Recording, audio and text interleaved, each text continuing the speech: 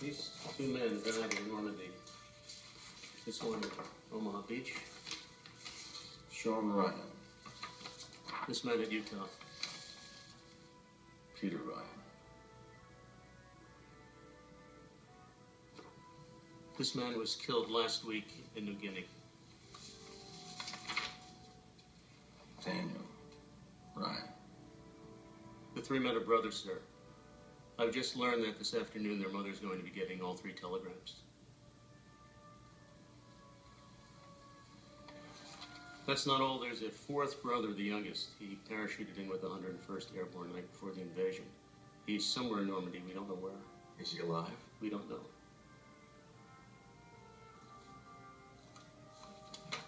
Come with me.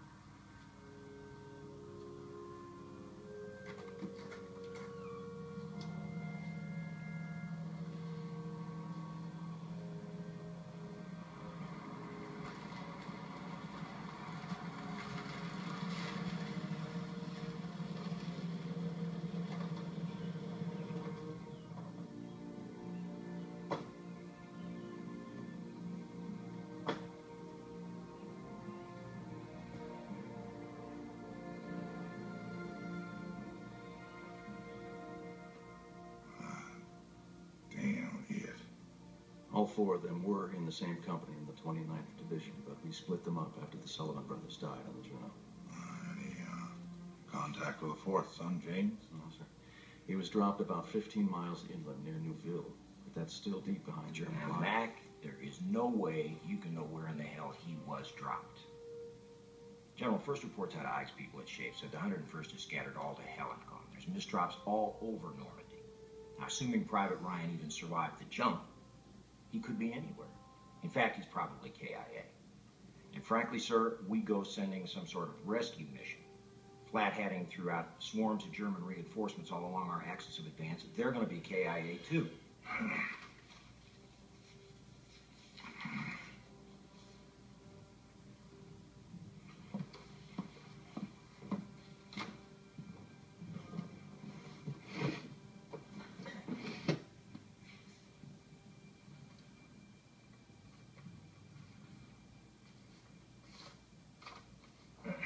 I have a letter here,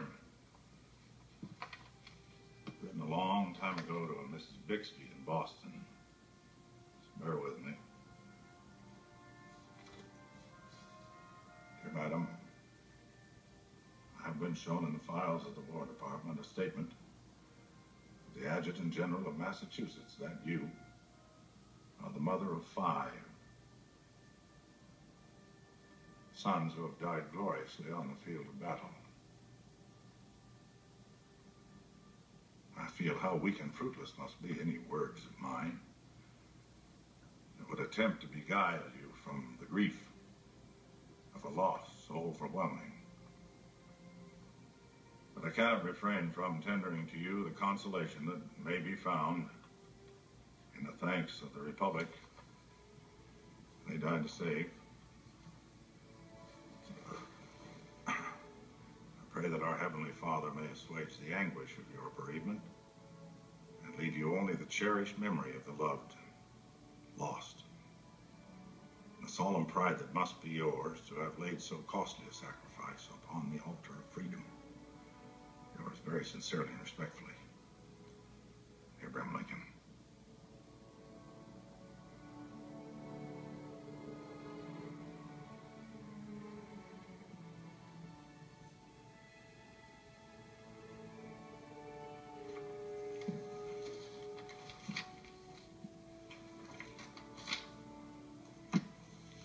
The boy's alive. We are going to send somebody to find him. And we are going to get him the hell out of there. Yes, sir.